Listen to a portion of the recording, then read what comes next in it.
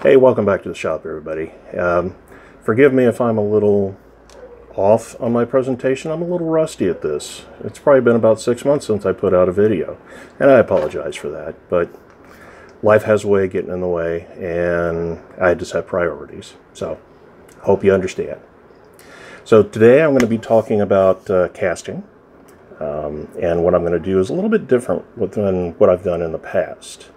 Normally when I'm casting, I'm doing it into either a square or rectangular mold to either produce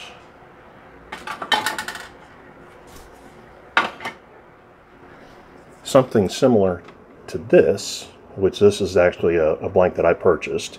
This is an acrylic acetate that I still haven't turned yet because I hate acrylic. But what I've recently gotten into is making custom fountain pens, similar to what RJB Woodturner does. They're also known as bespoke pens. I'm trying to come up with a term more fitting of what they actually are. I'm kind of sticking with custom crafted right now, but there's just so much more to them. It's a whole different level of pen making. And if it's something you're interested in, I highly recommend taking a class on how to do it. There are some groups out there that specialize in this, and I can list some information about them below. So what I'm making are blanks to make custom crafted pens. I've had some limited, let's actually tell the truth, I've had some failures in doing these. Like I tried to do a blue emerald green mixture, and these two are from the same pour. A lot different color variation between the two, and that's not what I'm looking for. What I did on these was I poured all of the colors into one cup and poured them into these sections of Schedule 80 PVC pipe. And it varied depending upon where the colors were in the cup. So I had one that was practically full blue, and one that was practically full green with a little bit of white accent. And that kind of consistency just isn't going to cut it. So next I tried doing two colors in a cup and pouring a third color at the same time. And I was actually happy with the results with this. However, it's not a pattern that I want in every pen. It's very narrow bands of color that are intermixed. So it is a very interesting looking blank. I do like how this works, but I want something with a little more separation between colors. So I tried pouring two separate colors last night, and this is what the blank looked like when it came out. On the outside, it doesn't look all that exciting. It's green, it's gold, yay. I did make two, and I just took one over to the bandsaw and cut it in half, and there's a little bit more going on inside. However, it's still just striations of gold and green somewhat mixed together. So I'm looking for something a little more towards this end, but with more separation like this. And I know I'm nitpicking, but it's what I want, so that's what I'm going to try for. So what I've done is I've made this rod. I don't know if you can see here, I put that down against my shirt. And what I'm going to do is once I pour the colors into the PVC, is I'll stick this into the pipe, give it a full turn, pull it out. Well, it won't get stuck on the bottom because that'll be closed up. Pull it out, and then let that set and see how that turns out. I think that'll give me some of the separation and definition that I'm looking for. So let's get started with prepping the tubes. Okay, so let's start off talking about the PVC pipe first. What I have here are sections of Schedule 80 PVC pipe. Why Schedule 80? Because of the wall thickness. If you go with a Schedule 40 pipe, you're going to end up with a blank that is over 3/4 of an inch in diameter. With the Schedule 80, your end blank ends up as 0.722, or just under 3/4 of an inch blank. And why is that important, you ask? Because making these pens require the use of a collet chuck. And the collet chuck size that I use is 3/4 of an inch. So if I'm over that size, it won't fit in the chuck. If I'm under, then I can tighten up the chuck enough to grab hold of the blank and hold it in place. So that's why Schedule 80. It's a little bit more on the expensive side, but not enough to really make your per mold cost that much more expensive. So, first thing we have to do is find all of our tools. We use tape, and we're going to use Stoner mold release. This is specifically made for urethane. So what I'm going to do is coat the inside of the pipe, and you definitely want to do this. And I'll explain why here in a minute.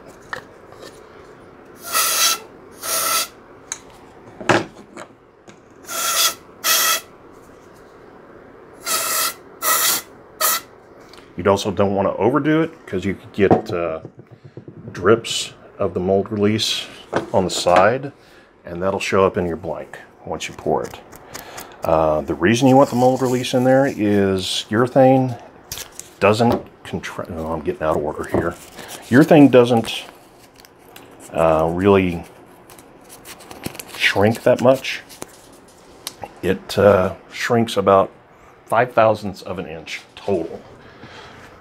And I've done that once before, where I didn't put the mold release in. I poured the resin in, and a couple hours later I went to knock out the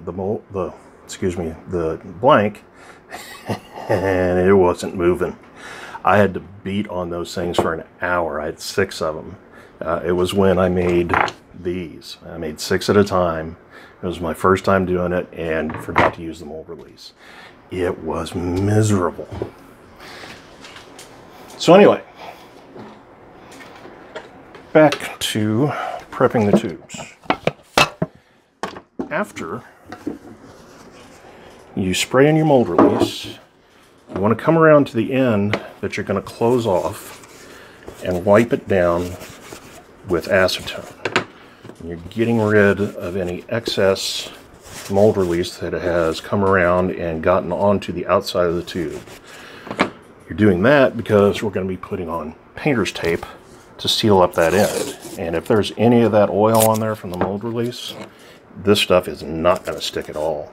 It'll just slide around and be more of a nuisance than anything. You want to make sure this surface here is flat. Otherwise you can get variations in the end of your blank, and I don't have any examples of that right now because I've cut all those off.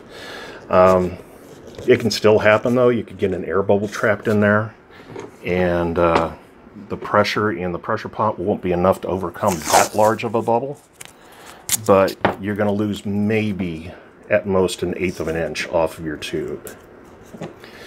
And also don't think that because this tube is 8 3/4 that you're going to get, or I'm sorry, I didn't tell you that earlier.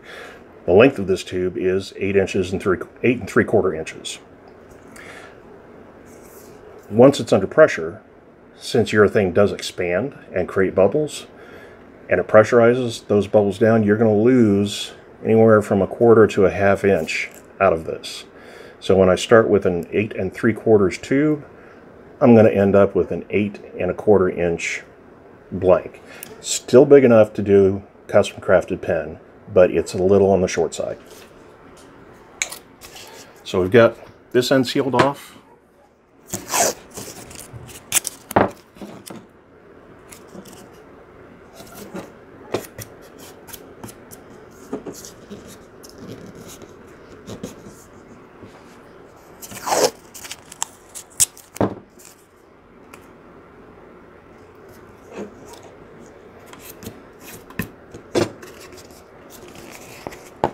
And we've got that end seal off.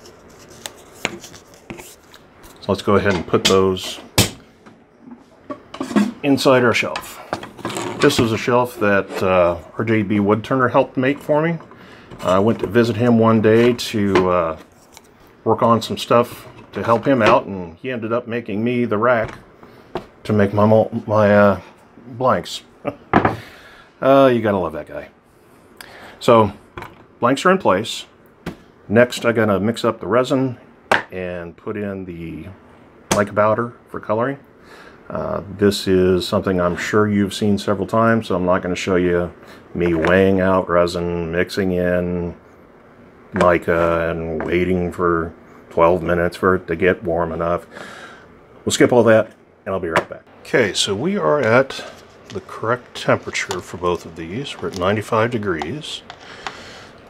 So it is time to pour.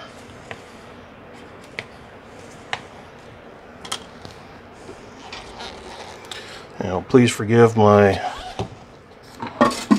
sad attempt at put them apart from each other. Great. At pouring here, I still have to refine that. So.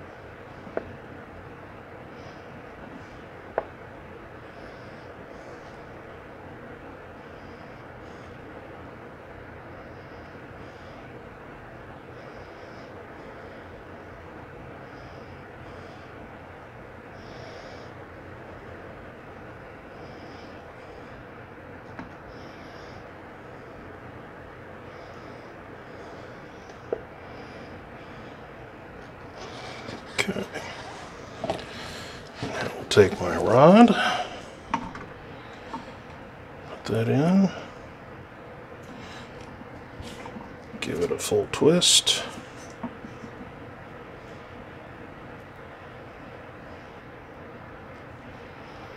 Same thing over here.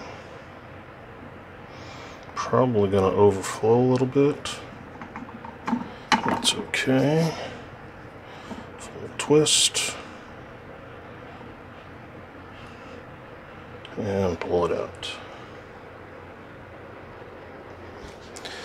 Now, just to account for the shrinkage on the end, I'm going to top it off.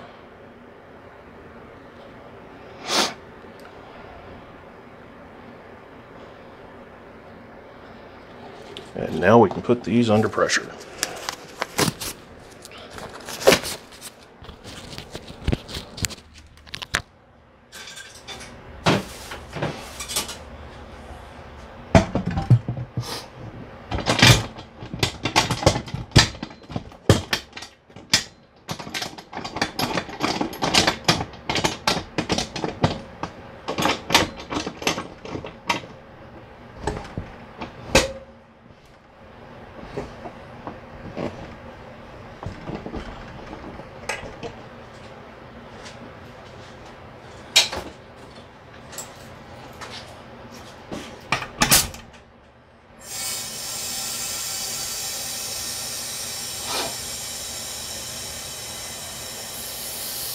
Okay, so now everything's in the pot. Now it's just waiting game. I got 2 hours until these set up and I can pull them out of the mold. And depending on how the exterior looks, I may cut one of them in half just to see what it looks like. I'll probably do it regardless. And then the other one is based on the results of the interior of that one. Hopefully the other one will be good enough that I can use that for a gift pen that I'm making for a friend. So I'll see you in a couple hours. Okay, so it's been a couple hours. The blanks are out of the pot, and I've taken one and cut it in half. Not exactly the results I was looking for. As you can see, it's, you know, the colors got mixed, but it's a little more aggressive than what I was looking for. So it could be that I have too many folds in this, and that's being too aggressive as it turns. I don't know. I may have to play around with this stick some to see what kind of results I get. But as far as making this pen, I'd like to get a response from you guys. Which one do you think would make a better pen, a better looking pen? This first one that I made, or the second one? I'd like to say welcome to all the new subscribers that have come aboard since July. Sorry, it's been so long since I put something out. I'll try and do better, I promise. I'm really glad to have everyone along. It's shocking. I'm almost to 1,200 viewers now, and that's just amazing to me. So I hope to keep putting out quality content for you. If there's any kind of project you'd like to see, either pen-wise or blank or hybrids, anything like that, leave a comment below. Let me know what you'd like to see, and I'll see what I can do about getting it into the future episodes. You guys have a wonderful day, and I hope that you have a great New Year's. And I'll see you next time here at the Lost River Woodshop.